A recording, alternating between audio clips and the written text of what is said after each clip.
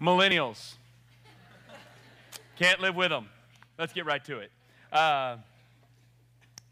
You received the C-Link, and you looked at it and thought, oh, great, about money. And if you are worried about that and you think that church only talks about money, maybe you think, man, it's been a long time since I've been to that church. Last time I was there, they talked about money. We would like to say welcome back, because that means you haven't been here since May. And if you're talking about a series, it's been 2 years, and so we're glad to have you back. We believe that this is important. We want to kind of dive straight in. Today's message is a little bit different than our other messages. Usually we take a passage of Scripture, sometimes walking through a book, maybe a narrative, and then we break it down verse by verse over time. But that's not necessarily what we're going to do today. Today is actually the introduction to a three-part sermon. You might think of it as a three-part series, but in reality, this is really one big sermon, and that's important because it will seem a little bit different. We just thought that preaching a 2-hour sermon would be a little too much for anybody. So we'll be out of here about 35 minutes from now. And so we're going to kind of get straight to it in this new series. We're excited about it, but we're nervous about it. I mean, John chapter 6 recounts this story where Jesus is preaching, and all the crowd is gathered around him, and many of them are disciples. And the Bible says that what Jesus said on that particular day was so offensive to the crowd that he lost them, that many left him at that particular moment. And these were disciples. I mean, these weren't just random casual followers. I mean, this was a moment in John chapter 6 where Jesus kind of thinned the herd, if you will. We're a bit scared that this series could be our John chapter 6 moment, but we'll just hang with it because we believe that it's so important that we're willing to take the risk. Now, there's reasons why that this message and this particular topic is so offensive. First of all, is we're going to teach you how to do something that you think you already know how to do. And that always creates pushback, doesn't it? We're going to teach you to do something that you think you already know how to do. And actually, we're not even really trying to get you to do anything. At the end of this day, we're trying to get you to focus on what you can be. And we want you to be this, not do this. Statistically, we know that most Americans, average Americans, do not actually live this way. This does not characterize the average American. Now, I know that in this room and in this church, we have a lot of people that aren't average. But in this particular area, I'm concerned that many of us actually are. And so it's certainly difficult because that you want to think that you know how to do it, but secondly, it's also about money. And we all know that how difficult it is to talk about money because as soon as you do, people think that they're being sold. And I want you to hear me say today, we're not trying to sell you on anything. We're not trying to get you to do anything at all. We just want to share something with you. We want to teach you something, but you recognize that no matter what it is or when you talk about money, there's always a sense of tension. You're always asking yourself the question is, what is the ulterior motive here? Even when you're talking to your spouse, I suspect that even in your home, that some of the most difficult, stressful moments between you and your spouse or you and your children involves money, doesn't it? And when you get stressed financially, you find that kind of carrying over into all the other areas of your life. And so when we talk about money, we recognize that your priorities and your selfishness are easily exposed. And we want you to know that if you've got it, you think that you want more of it. And if you don't have it, you're tempted to compromise in order to get more of it. And there you are. But today we want to spend some time talking about it because we think it is so very important, even though many of us don't know how to do it because we weren't taught it. And if you were taught it, it would be so much of a blessing to you. I can speak with great authority on this, that this is a blessing to have been taught this. I grew up this way. We're going to try to teach you how to be generous. We're not going to try to teach you how to give. Everybody in this room actually knows how to give, but we want to teach you how to be generous. Now, most of you in this room are thinking to yourself exactly what we always think. When somebody says they're going to show you how to do something, you always come up with the exception of how you've done it a few times in the past. So like, for instance, hypothetically, in my home, my wife might say something like this. You never do enough work around the house. And I say, no, back in 2014, I emptied out the dishwasher all by myself, sweetie. Right? I come up with the exception. She says, you got to help me put the kids to bed. I'm like, no, hon, I mean, one of the kids is walking through the room and I'm sitting down in the big chair there and I'm reading through an article or something and they've been already put to bed and they come up and they say, where's mom? And I say, she's back in the bathroom brushing her teeth or something like that. And she gets them and puts them back in the room and she says, why did you send them to me? And I said, because they wanted you. I mean, why didn't you help them? I'm like, I don't know. They wanted you. I mean, back in high school, you wanted to be popular. Now you're the most popular person in the house. I mean, right? I mean, you worked for it. You got it, and Mom. She's the most popular with our dog even, which is really awesome to think about. But I mean, she comes up with the idea that, you got to help me tuck the kids in. I'm like, hey, like a couple weeks ago, you were like, maybe months ago, you went out on that work thing and you had the CPR class, and I put all the kids to bed by myself. I mean, that's the exception, right? And she's like, well, I do that every night. And I say, yeah, but it's hard. I mean, there's 5 of them. And I know you're like judging me. You're like thinking, well, David, that shouldn't be so hard and whatever. And you're like, it's your fault that you have 5 kids. I said, no, it's not my fault. My wife just couldn't keep her hands off of me. And you can't say that, can you? I don't know. It's another way to thin the herd. There's a couple of ways. Sorry. I'm going to get a meeting with the elders. All right, so here we got it. But you think about it, we always kind of come up with the exception. And so when we talk about generosity, it's easy to point out a particular moment in which you gave, in which there was some kind of fundraiser or an offering plate, or somebody needed to have lunch bought for them, and you bought it for the entire office, or you gave a nice gift to someone who didn't even necessarily deserve it. And you can come up with exceptions to kind of prove that you're generous, but in reality, we're not talking about a moment in time. We're not talking about little things here and there. We're talking about a person who actually has determined. We're not talking about like a sales pitch, and there's nothing wrong with these random acts of kindness. I mean, I love random acts of kindness. We're all behind those.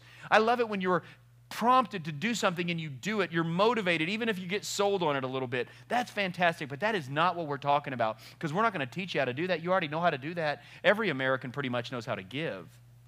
We're talking about generosity. I mean, generous people don't need a big inspirational pitch about some need in the world or the local community. They aren't moved by guilt, because a generous person is actually moved beyond all of that. And I can sense when we kind of talk about this that there's like this sense of nervousness even in a room like this. But I want to make you a promise. And here's the promise, that we want something for you. We don't want you to do anything. We don't even pass offering plates here. We're not going to pass them during this service. We got offering buckets back there. Some people give online. We're grateful for all the people that are generous and do give on a regular basis. We're grateful for all of that. But we're not asking you to do that today. I mean, unless it's part of your generosity, we're not asking you to leave here and go, you know what? I mean, I was going to give $20. I'm going to give 40. I'm not trying to talk you into that today. If you hear me saying that, I want you to understand we're talking about rearranging your entire worldview around generosity. And this is so very important. We're going to kind of break it down for you and share with you how this actually looks. And I know that if you will listen, here's what I do believe, and I'm going to kind of put this up there. This is kind of the promise for what we believe will happen.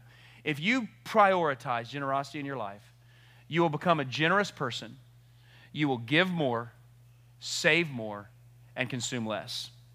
You will give more, you will save more, and you will consume less. Now, there's a small subset of people in this room that actually you won't save anymore because you've saved all the money that you actually need, all right? You've got more than enough. You've got more. You take the 3 people in the row in front of you, 3 people in the row behind you, and you actually have more than all of those people combined. So you may not save more, but you will give more and you will consume less. And let me tell you why that's important to you, because even though you've got a big savings account, you still feel stressed out about money. How crazy is that? And so we know that it's not a solution to our problems, but we keep thinking that if we get to the next level, that it will ultimately take away all of our issues. And if you don't like my promise, then I want you to take the promise that Jesus is going to make a little bit later when he says you will actually be happier. We will define this when we get to our text in just a moment. But you will actually be happier if you give. And I'll take it one step further, and here's what's great. If you are here today and you may have already screwed up your finances, you have ruined all chances of you actually being generous. But listen, if you've got a middle schooler or a 10th grader, 11th grader, 12th grader, college student, just getting out of college, getting their graduate degree, I don't know where they are, if you will get them here and allow me and allow us for the next couple of weeks to teach them about generosity, here's our promise to you. They will give more, save more, and consume less. And when you are old and don't have any money, they will take care of you, okay? They will be ready. We will equip them. We're going to do this for you, for your kids, even if it's not for you. We're just about teaching you something. We're giving you something here. We're not asking for anything. So I want you to think about it for a second, and I'm just going to kind of put this out there. If you, I mean, it's really crazy. Generosity has to be taught. It's not actually natural. I mean, do your kids just come out of the womb sharing, wanting to share? Is that how they come out, or do you have to teach them to share? What do you have to do? I mean, you have to teach them to share, don't you? And actually, being taught to share is very important. And as a matter of fact, it's part of our Americana, actually, in the Western world where we actually live. We're kind of conflicted, aren't we? Because in one sense, we're kind of thinking to ourselves, you know what? Most of us do want to be generous. Most of us do like giving. Most of us do want to. And I would present to you, and I don't have time to kind of make the case right here, but I would present to you that this is kind of the Christian ethos that actually is kind of, permeates the entire West, the Western Europe as well as here. And we kind of have this idea that generosity is very, very helpful, but yet at the same time, we find ourselves kind of tugged back towards what's actually natural, which isn't generosity, it's actually selfishness. And I would go a step further and say what is natural is actually crazy. When it comes to money, I'm going to tell you, what most people actually believe is crazy. And I want you to think about it for just a second. We pay interest on depreciating items. Now, let me say that again because most of you don't understand this. We spend more money than we make. The average American lives, depending on what study you look at, on between 107 and 122% of their income. That's kind of the idea. That's crazy. You're spending more money than you have. Let me put it on a chart just so you kind of get it. Okay? Here's what it is. When you and I purchase something, whether it be a meal or some drinks or whether it be some furniture that we sit on or a television that we watch or a car that we drive, from the moment we buy it and begin to pay interest on it, the cost of that item begins to increase over time. Does this make sense? The value of that item actually begins to decline over time. That's crazy. I mean, I'm just saying. But now, you know, y'all are going, well, I mean, we all just kind of live that way, right? Well, listen, only because you've been taught crazy, you've followed what's natural. We are told this is the way that we are supposed to live, but is it really the way that we are supposed to live? What if there was a different way? And I'm just going to say it, and don't throw things at me. Listen. We don't feel rich, but we are. And we feel generous, but we aren't. Let me just say that again. We don't feel rich, but we are. And we feel generous, but we aren't. Now, I recognize that at this point in the sermon, you may be offended, but at least you're not bored. I'm just telling you, I know you don't feel rich, and I get that. I don't feel rich. We had Stephen Aputara in for our 10th anniversary, the guy who directs all of our, he lives in northern Ghana, they're in Africa, and he directs all of our ministries over there, all the churches that we're planning. I think we're close to 30. When we go there in January, we're probably going to top that 30 number of churches that seminary students, that the generous gifts of people from this church, actually, we're the only church doing this for them and sending people over there, educating their pastors. And he came into town, and while he was there, he came to my house, and he pulled out his digital camera that we had given him. It was actually an iPad, and he was using this iPad that we had given to him to prepare his sermons on. And he was taking pictures, and he started taking pictures of my house. And he took pictures of my pantry, and he took pictures of my walk-in closet, and he took pictures of our garage because it's a separate little house for our cars. And his favorite picture was he asked my daughter to get inside of her car because she's 17 years old, and of course we couldn't have a 17-year-old without an automobile. He lives in a town with 100,000 people, maybe 200,000 people, and there aren't 300 cars in the whole town. He takes a picture of my daughter in her car. And I'm thinking, would you please stop doing that? You are making me feel rich. And then I realized there's a whole lot more people like him in this world than there are like me. So I know that we don't feel very rich, but we are. And we don't feel generous. We feel generous, but we actually aren't. We can look at our ongoing, our planned, our strategic giving, and it does not reveal that we are rich people or that we are generous people. It actually reveals that we are very selfish because we're spending more than we actually make. And so we're going to take a look at what it means to be generous. And what we're going to do by looking at it, we got to start with 4 myths in regards to this definition, and then look at what something that Jesus said, and then ask ourselves to use our imagination, and then we're going to be done for the day at this first part of the sermon.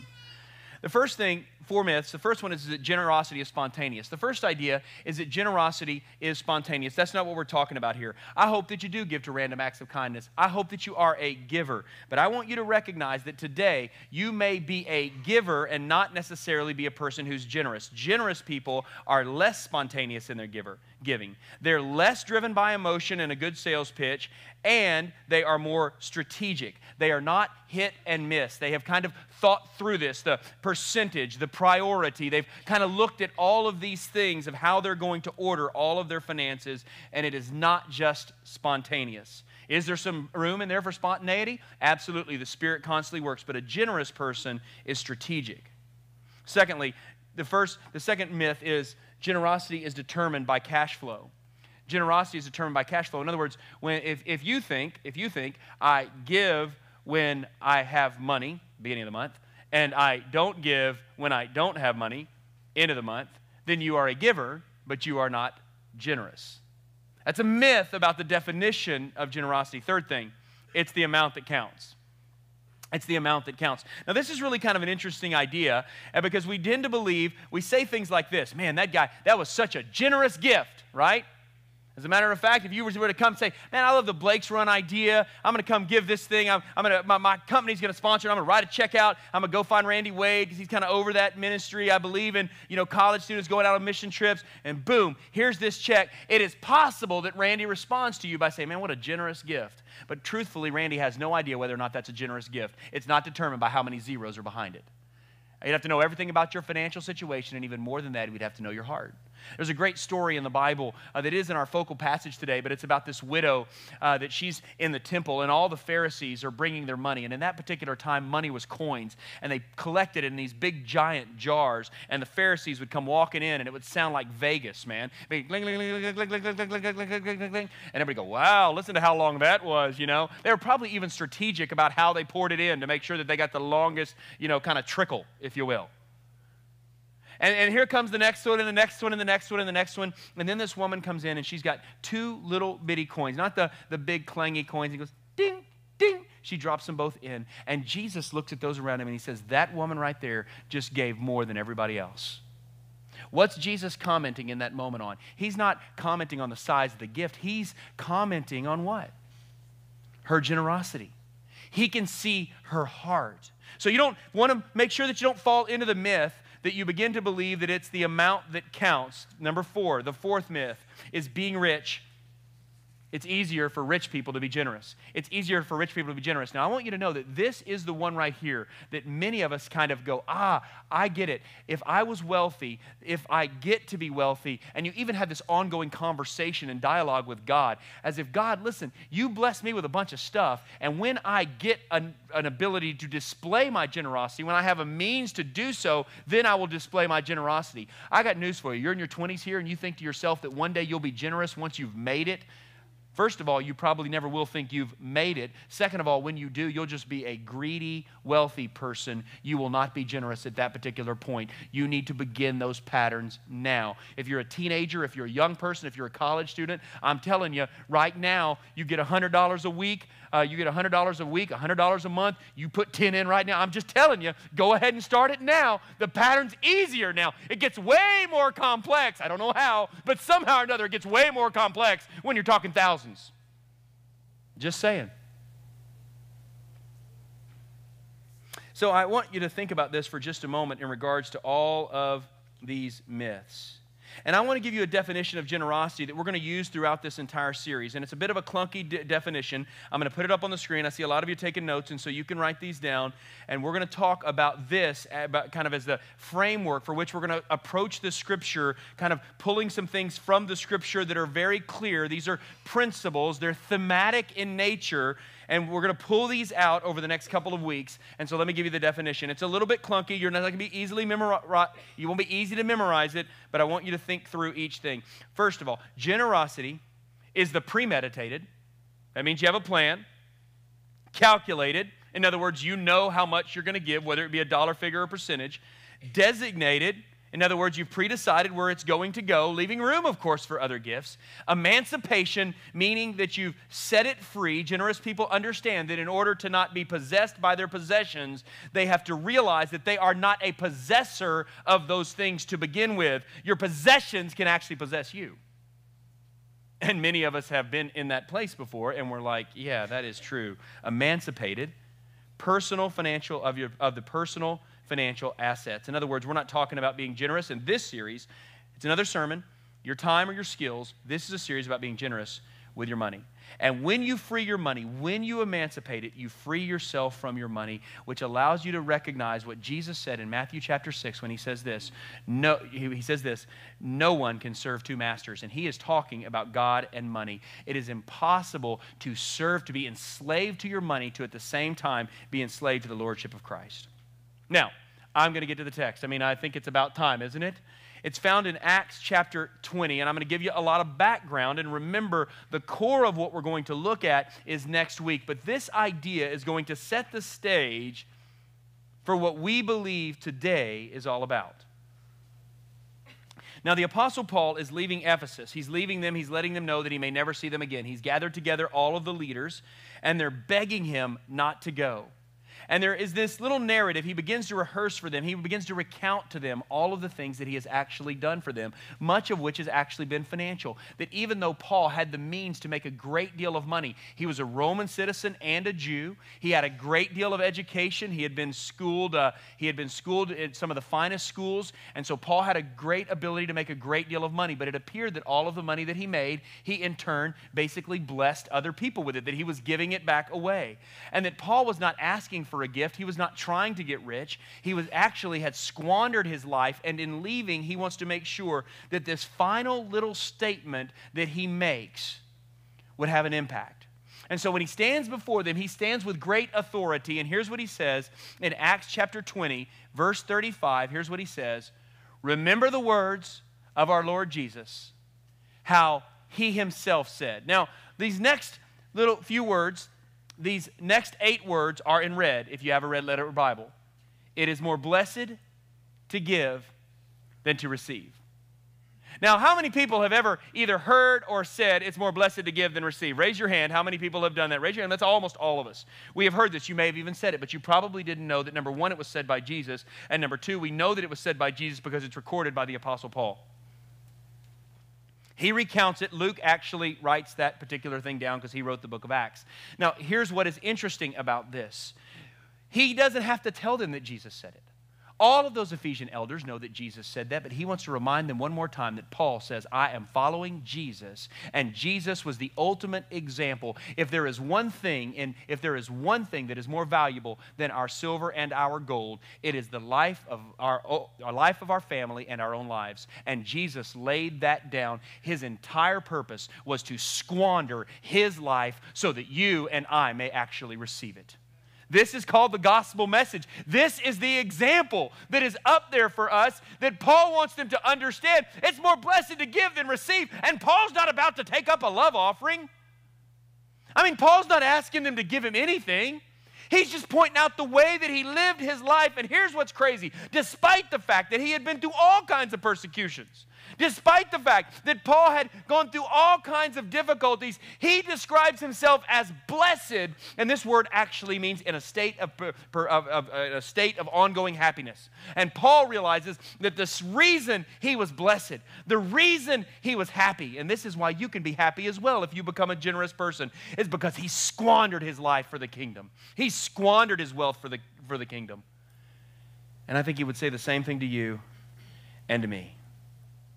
And that statement is so familiar to them, and it may be so familiar to us, but we need to understand that it is not just an event. It's not that just Jesus did one thing for us. It was all for us. It was not that Paul did just one thing for a person. He had a whole life that was organized around serving others, around giving to other people. It wasn't a time, because if you're just talking about a specific time in regards to giving, then we know if we just kind of read this the wrong way, we don't recognize that he's talking about, an ongoing worldview lifestyle where it's more blessed to give than receive. If we're not talking about that, then we get ourselves into a specific instance in which we give, and somebody walks up and goes, man, it's more blessed to give than receive. And you're thinking, yeah, but sometimes it'd be nice to receive a little something, something as well, right? I like to receive a little something occasionally.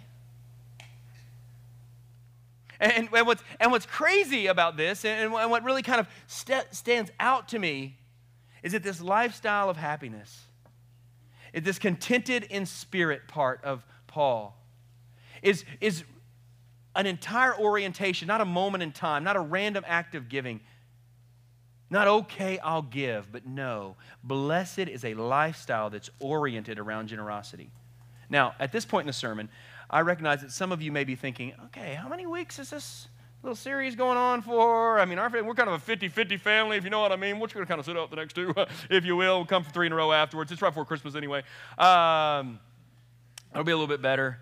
Listen, relax. All I can tell you about that, listen, just relax. Just listen. I mean, this is an opportunity to be taught. If you don't like anything that we have to say, listen, I can't make you do anything. You don't do half the stuff I ask you to do anyway. I mean, you walk out here like, hey, that stuff he's sitting there, I ain't doing that. I get that. So there's no danger here, right? If you want to even try just kind of orienting your life towards generosity, you can always go back to your crazy way of doing it. That's what you can do. It'll be right there for the taking. I promise you. Doesn't matter who's president. You just be crazy, right? I mean, look, if we wanted something from you as a church, and listen, I want to be clear, we're trying to teach you something. We've got this for you, and I can prove this to you because, listen, if we wanted something from you, we'd get someone up here with a microphone with a really great story, and we're not even going to have any music here at the end or whatever. We'd have someone playing perfect music, and then I would show you pictures of the kids, with their starving bellies in Africa, and then we the music would be playing just right, and then we'd give some big emotional appeal, and try to talk you into giving a gift. We could sell you on giving. I mean, that's what we try to do. I mean, there's some great salesmen out there that can actually say, as a matter of fact, some of you don't like giving anymore because every time that you give, it feels like you've actually been sold. That's not what we're talking about. We're talking about a life that is oriented. This is way better than that. You have permission to ignore me, but I think you owe it to yourself. You owe it to your children to help them understand how it is that they can be generous. So before you write me off, I'm going to ask you to imagine just one thing. I'm going to ask you to do something that maybe you have not really ever considered doing. Just in a second, I want you to think about over the last 10 years of your life. Depending on how old you are, if you're in your 20s, 5 years, if you're in your 30s, 10 years, if you're in your 40s, 20 years, last 10, 20 years of your life, here's what I'm going to ask you to do. I want you to think of all the money you've wasted. Now, I'm going to let you define wasted as you want to. Maybe because, you shouldn't have got into a lease. You should have gone ahead and purchased, and you had to make the big payment at the end. Whether it be you should have kept the car a little bit longer, or the house that you bought because you thought it was an investment, but it wasn't really an investment, or some habit that you got into, some spending. It's like a boat. Why did I buy a boat? Well, that landed. But I don't know what it is. I'm not trying to kind of speak into your thing. I'm saying whatever money it is that you've determined that over the last 5, 10, 20, 30 years that you actually have wasted. I want you to think if you had all that money back. All of it. And it was put in an account. And whether it be, $5,000, tens of thousands of dollars, for some it might even be hundreds of thousands of dollars when you really think about the amount of money that you've actually wasted. Lessons that you got for sports that your kids don't even play. Right? I mean, just think about it. I don't know what it is. I mean, just think about all that money is back in an account. $10,000, $20,000, $30,000. And here's the deal. And you are given some magical way, you are actually going to be allowed to manage this money, but you can never possess this money, that you've got 12 months to give that money away. 12 straight months. You're just able to go, day after day, moment, you're able to give that money away. Over the course of 12 months. I mean, at the school, they're like, man, we got this family, and then, mom has cancer with a couple of kids, and she's got $500 left on her deductible. We're going to do a bake sale and whatever, and you're able to walk in and go, no, listen, here's not a $500. Here's $1,000. Just cover it all and give her some extra to spend some time with her family.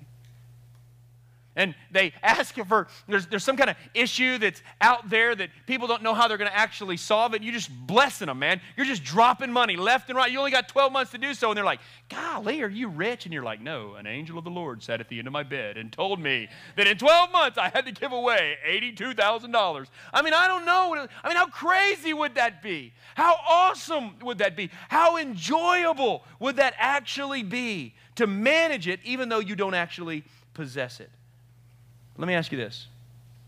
What if you did that moving forward? I mean, what if instead of buying all of the frivolous stuff and wasting all the frivolous opportunities, instead of doing that, what if you decided going forward, I was going to take that, be intentional about it, strategically generous, and then cared for, gave to, blessed other people? How different would my life feel? How blessed would my life actually be? You could be happier. Your kids would be better set, and you would understand financial things far better than you do today. And we're going to teach you that. And that's important. Let me tell you why. And I don't really know how to end this. I think you guys know that I make it my priority to be honest and transparent with you guys. And there's a lot of times that I get up here and what I share with you is just theory and it's just philosophy. I believe it to be true because the Scripture teaches it, but I'm still struggling with whatever, this particular area of righteousness, this kind of intimacy with God, this part of my prayer life, whatever it is that's going on. And I try to tell you guys when I struggle with those things. When I struggle with shame and guilt, condemnation, feeling like that I'm damaged goods, I try to be open and share those things with you. I struggle in a lot of areas. But I want you to hear me say this. This one is not a struggle for me. And it's not because I'm a preacher. And it's not because I'm a great guy. It's because it was modeled to me by my parents. From the time I was very young, I remember that we always spent more on people at Christmas than we consumed ourselves.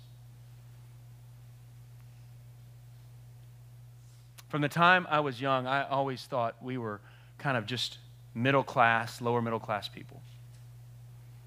Little did I know that my dad had a really good job. But we lived below our means, and my parents constantly made it clear that the reason we were living below our means was to give back to God. I didn't know what the numbers looked like until I was about 15 years old. I got interested in cars, and my dad and I were standing outside of a valet. We had moved. My dad was working on the space shuttle down in Houston, and then IBM, which is who he actually worked for, moved him up to Dallas to work for EDS and to do that account there. And we had gone out to eat, and my dad and I were standing there, and I'll never forget this encounter. A car pulled up in front of us. It was either a Lamborghini or a Ferrari or something like that. And I looked at my dad, and I said, "Dad, how cool would it be to have a car like that?" And my dad, I don't know why, I guess he just felt like it was time to go ahead and let me in on this because I was going to find out a lot more about this when I ultimately ended up applying for college and things. And my dad looked at me and he said, "Son, your mom and I could easily afford a payment on a car like that. We give way more than that back to God through the church every week." Now, I wasn't really up to date on the whole financing issues, but I knew that was a lot of money. And I was so confused by it because I thought to myself, wait. We're giving that kind of money? Why? I mean, what's it for? And I began to think about it. It just kind of stayed in my brain, and I've watched my dad and my mom and to see how they've kind of focused their lives around not being consumers, but actually being conduit, actually blessing people, squandering it for the kingdom. And I've watched them do this, and it's been so very important to me. It's so very important for me and my wife. We don't argue about this. We don't argue about generosity. We don't have even disagreements about it. As a matter of fact, oftentimes my wife and I find ourselves trying to outdo each other on it because we were taught it. We saw it modeled. Now I'm going to prove it to you. My dad retired at 58 or 59. Did well enough to be able to do so. At 62, after we had started Sea Life, my dad had moved over to this particular area to be near his grandkids. And my dad came on staff here for us at church. Y'all don't realize this, but you had a staff member that worked here for 7 years who you did not pay. 40 hours a week. Not too long after he left here, I don't want to say terminated him. No, we did not. We did not. He called my sister and I and our spouses to the house, and he and my mom explained to us that this money, that they lived long below their means, and so I felt pretty good about that because you know what that means. You're going to have a lot of money left and save more.